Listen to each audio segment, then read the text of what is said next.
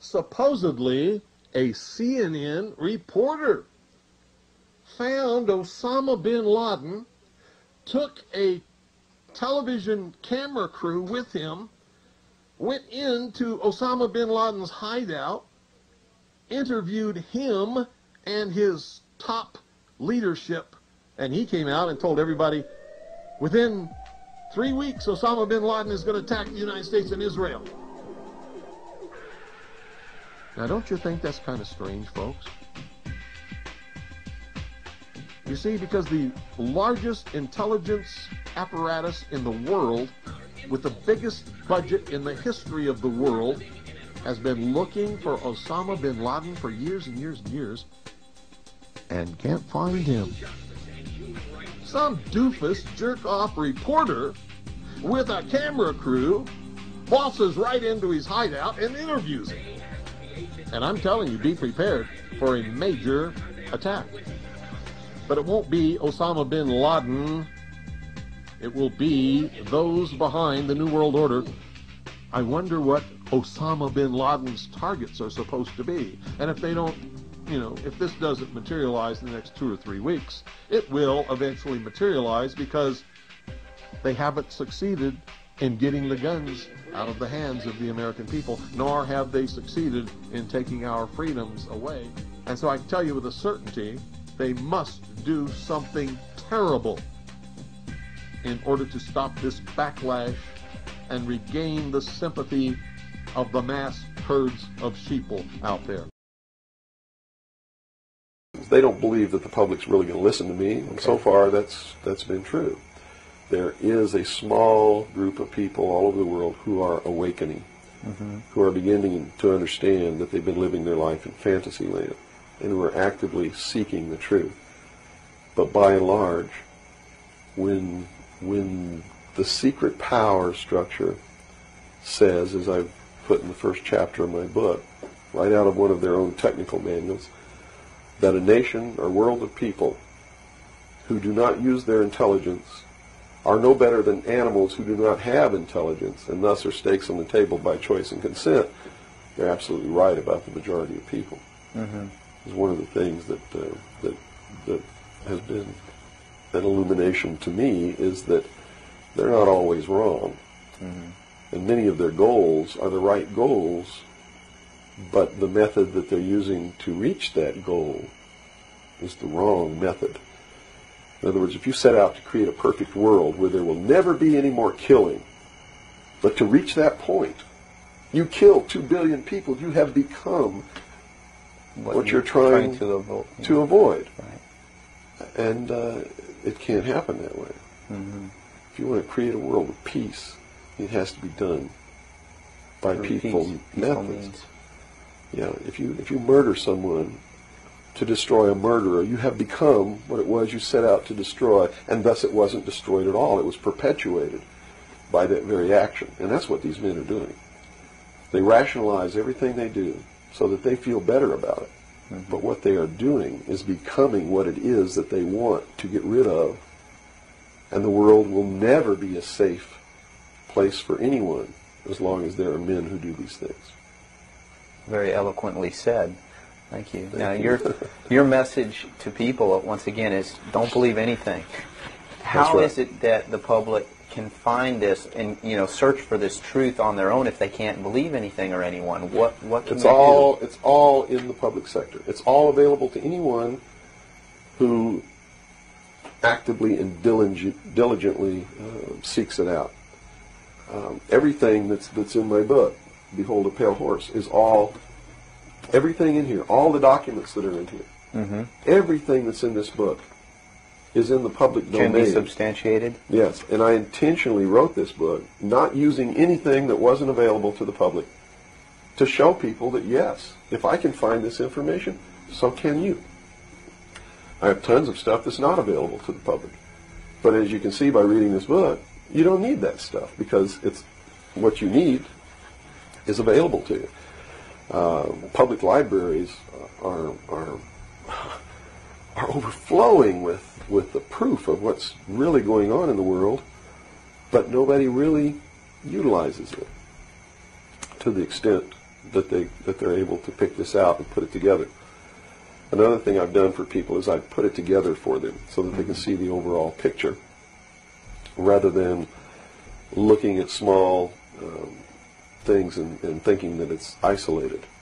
Nothing is isolated. It's all part of a big puzzle. And the puzzle is coming together, and when the puzzle is assembled, it's going to be a one-world totalitarian socialist government that nobody's going to like except the people that are running it. It's Hitler all over again. And the rationalization is, we're going to create the world without war. The utopia. The utopia. But they will never create that utopia because they're not dealing with the problem that makes them want to create it, and that is the inherent flaw in each individual human being that makes us do the things that we do.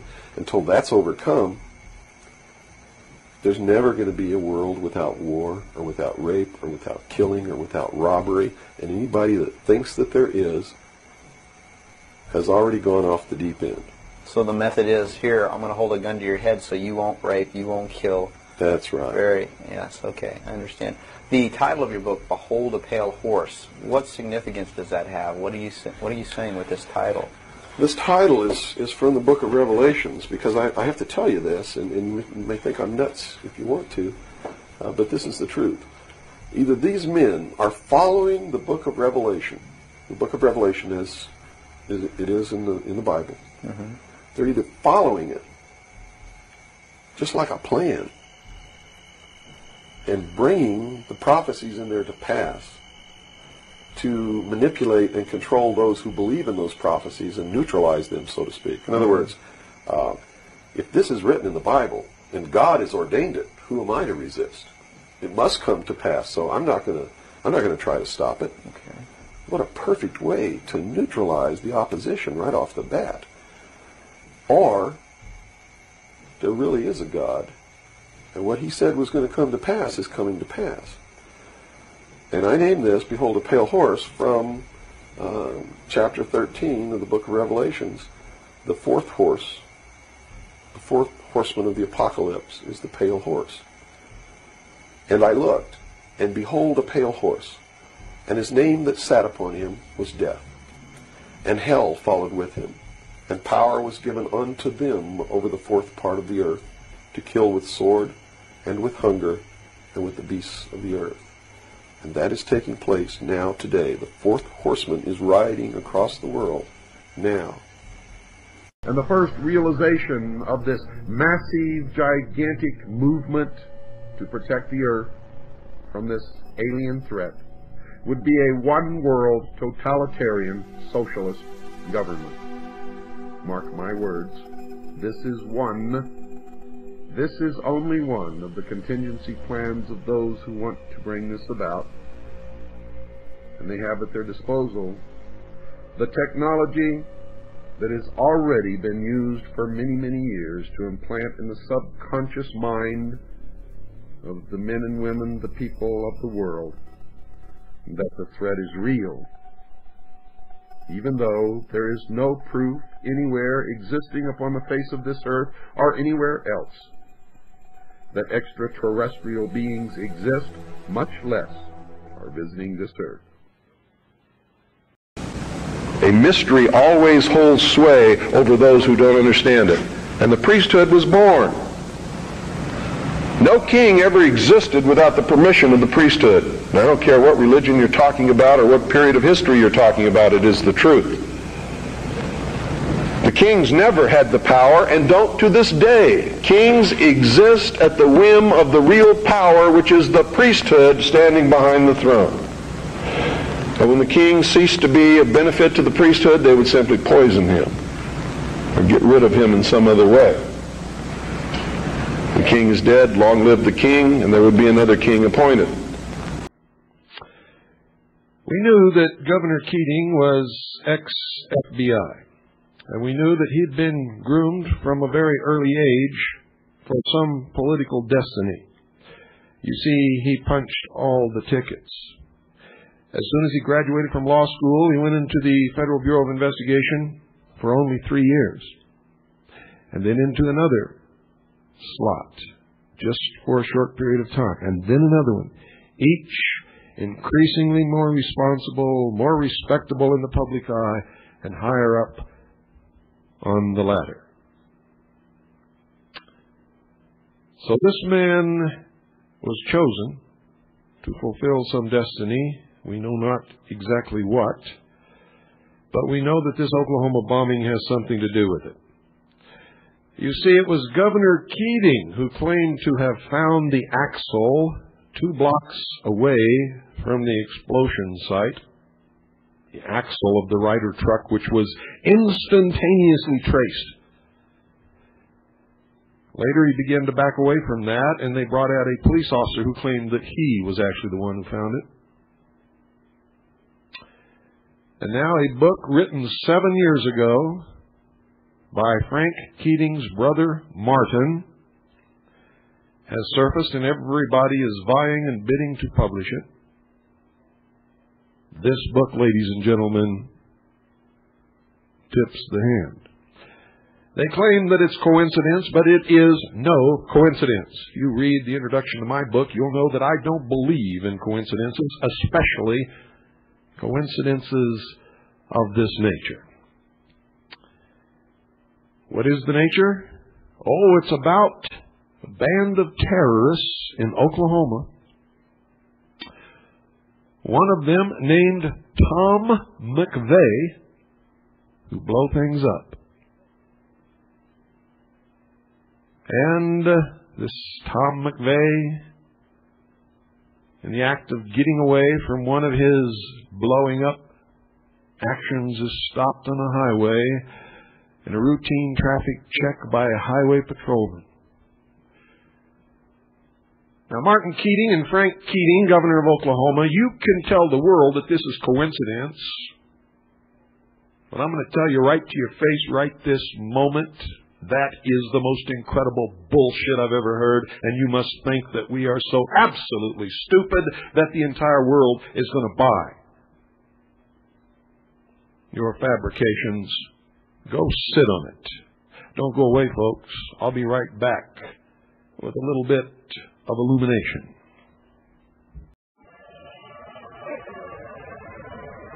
You're listening to the Hour of the Time. I'm your host, William Cooper, tonight coming to you directly from Waco, Texas. Following the Randy Weaver episode, I predicted that the next target would be a larger, most probably a religious group, and I was right. When Branch Davidian was attacked, I stated that unless the American people rise up and stop this debacle, that they would all be killed, and they were. I further predicted that if they get away with this, it will escalate across the country, and the Constitution will be no more. President Clinton confirmed my prediction on April the 22nd when he said in his speech, quote, "If anyone is thinking of joining a cult, or if you are a member of a cult, take this as a warning," unquote. Folks, you're next.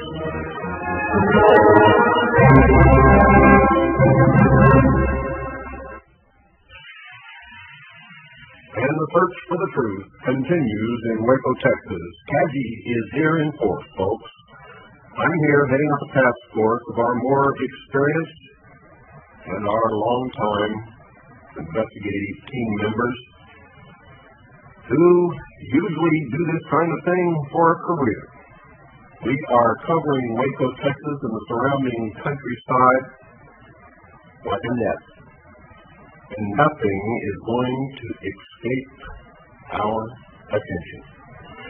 I guarantee that.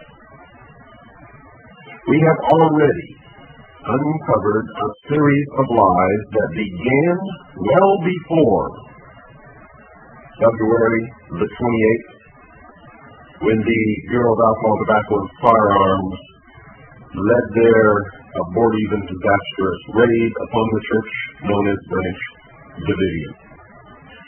We're going to let you in on some of our findings during this broadcast. And I'm telling you right now, folks, this is the last series of warnings that I can issue. I will continue broadcasting. I will continue bringing you information as long as there is life in my body. But this is the very last series of warnings that I can bring you. For the Constitution, for all intents and purposes, is already dead and buried, along with the Bill of Rights, the Declaration of Independence, and everything else that this country was founded upon. We have discovered a pattern of operation by federal agencies that tells us that they scrapped the Constitution of the United States of America a long time ago. And unless we stand up now as one united body of human beings across this country to reinstate that Constitution and that Bill of Rights, round up all the traitors in this country, put them behind bars and tie them for treason, this country is no more. Is no more. You see, I thought, and many others thought, that the Constitution was at least up there figuratively, that they had not really trashed it as of yet. Well, I was wrong, folks. What we have discovered here in Waco, Texas, is that there is no Constitution, no Bill of Rights, no protection for individual liberties, and probably has not been for some time. So stay tuned. What you're going to hear tonight is going to amaze you, it's going to anger you. I hope it will spur you finally to some kind of action, and if this doesn't, nothing will. If this doesn't, nothing will. And if the American people don't take action against this kind of thing ever happening again, if they don't reinstate the Constitution and the Bill of Rights, now, after this, then I'm not going to keep up any pretense any longer that we're going to somehow magically save ourselves, because if this does not stir America to action, nothing will. Nothing. There will be no action. All this talk about patriots rising up and making sure that the Constitution stands is just talk. Fire coming from a lot of bullshitters all around this country. Because if it doesn't happen now, it's never, ever going to happen, folks. If it doesn't happen now, it tells me that the New World Order has solidified so much of a propaganda advantage over the minds of the American people that the cause is already lost. The foregone conclusion that the New World Order will be the power. Will be the power. When the President of the United States can make the statements that he is making, when a Senator, Deacon King from Arizona, can make the statements that he made on Larry King Live the other night, when the Bureau of Alcohol, Tobacco, and Firearms, the Federal Bureau of Investigation, the Justice Department, and the White House can make the American people listen to and believe the tremendous series of lies that they have perpetrated against the church known as Branch Davidian and against the Constitution and the American people, if they can do that. But if the American people can't even begin to see through it, even though every lie that they have told from the beginning, they have reneged on, they have changed, they have proven themselves that they have been lying without any investigation by anyone, even being needed to begin with. If they can pull all that off, then the Constitution, the Bill of Rights, is no more. The American people are farther gone than I ever believed in my wildest dreams, and this country is history. History. The New World Order is an established fact and is so powerful both in its propaganda arm and in its police state and in the fear that it is able to engender amongst the American people, that it's all over. All over. all of those things that I have just outlined are true. It's all over, and anyone who tells you otherwise is a dreamer. A dreamer. And anybody who tells you that they're ready to stand up and protect the Constitution of the Bill of Rights by force of arms or any other means is a liar. Because they would have already done it. I only have one message to give you. I don't care what you think of me. I don't care what you call me. I do care what you do with this information because it is important to our survival as a species. It's important to our planet. It is important for the world. What happens to me is of no consequence, and I knew that when I started this. And over the last 17 years, I knew that someday I was going to have to get up and say this whether I wanted to or not, whether I was afraid or not. Now I am here, and now it is done. And I feel an overwhelming relief. You now have the information. You can laugh at it. You can throw it in the trash can. You can burn my house down if you want to. But I am telling you right now, your future, your children's future, your grandchildren's future depends upon what you do with this information. Your own government is selling your children drugs, and you don't seem to care. Your own government has given away the power of the people, and you don't seem to care. There is an apathy that is running rampant in this country that is deadly, whether or not there are aliens.